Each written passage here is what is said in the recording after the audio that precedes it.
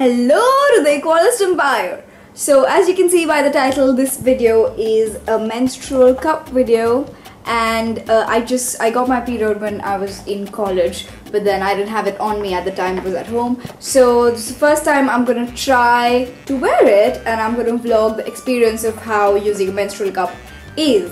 And this is what it looks like.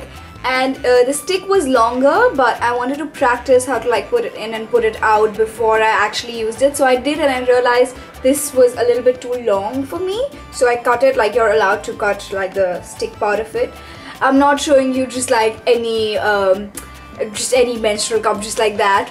It is sterilized. Even though I didn't have my period then, I still sterilized it after using it. Okay, so now it's in and I can't feel it at all, which is a big sign that it's probably perfectly in, but still I'm a little bit worried.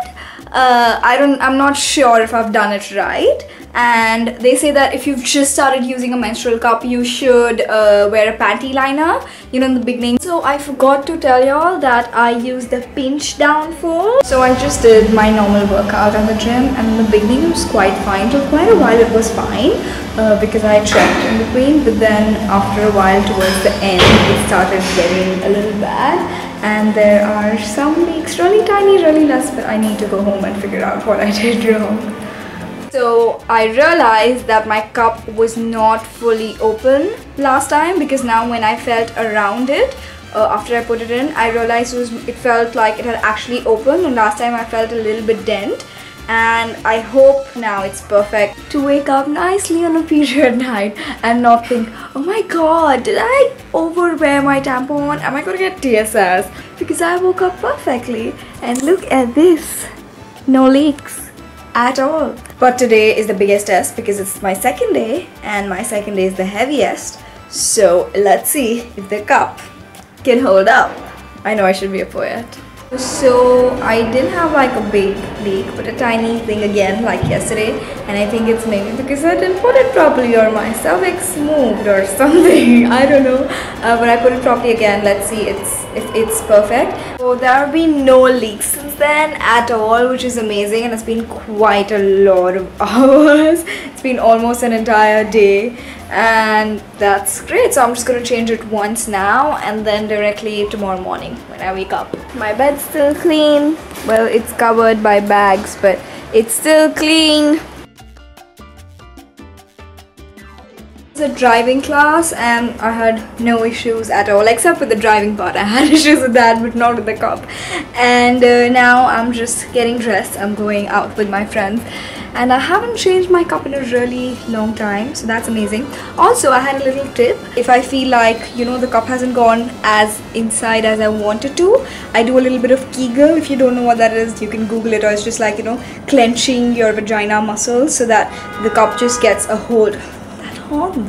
So that the cup just gets a hold to, pull itself in. So when I was out, I felt a little something in between, and then I went and checked, and I realized that my cup was full. This is the first time that has happened in me using the cup that it actually got completely full. So that happened, and I immediately just changed it, though there wasn't any leak. I think every single time that you wear the cup wrong, I don't think there'll be a chance of a huge leak, because as soon as it goes out of the cup and kind of comes out, you understand that something's wrong basically. So I slept for more than 12 hours, and I changed my cup a little bit before sleeping. That was when I was out.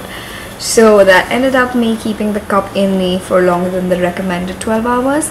But I was not so worried, because when you sleep you don't bleed that much. But still, if 12 hours is recommended, you should change it. But I was still sleepy, but don't do it. Don't do it. I didn't have any issues and no complications because of that, but still.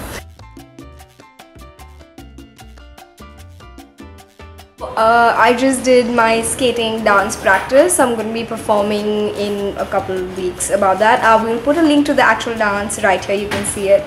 But yeah, I was doing the whole thing and no leaks at all, so that's great. And also I think I've really improved in how to put and remove the cup, because in the past 3-4 times that I've done it, I've had no issues at all. So I think practice makes perfect in that. So tomorrow is the last day of my period, but tomorrow is Sunday when I have to post this video, so I'm gonna end this vlog now. But I have some things to say before I end it. One is that now I know that because it's so much towards the end, I'm gonna have a very dry passage where, you know, the menstrual cup might not be able to go. So I've got this lubricant.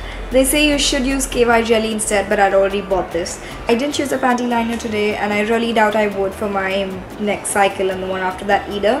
But what I will do is that I would take a little bit of tissue paper and put it, you know, on my panty after I change my cup, because, you know, in between that period of you removing it, emptying the contents and putting it back in, there's obviously some blood which is there in the vagina, and I wouldn't want that, you know, that it'll barely be any spots, but still I wouldn't want that to spoil my amazing panties either. Also, last thing, there is this YouTuber by the name of Precious Star Period, something like that. I will link her channel down below. I'm telling you, she's amazing. Anything period, anything about cups, pads, tampons, anything, her channel is the go-to channel. And I see myself as like completely stopping tampons and pads till it's not a necessity where I don't have my cup in my bag. But yeah, I'm gonna be a cup lady now.